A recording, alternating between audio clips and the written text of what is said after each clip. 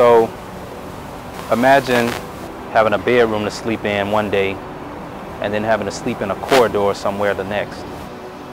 This gentleman has been homeless for over 30 years now and did everything right, everything the way he was seemingly supposed to.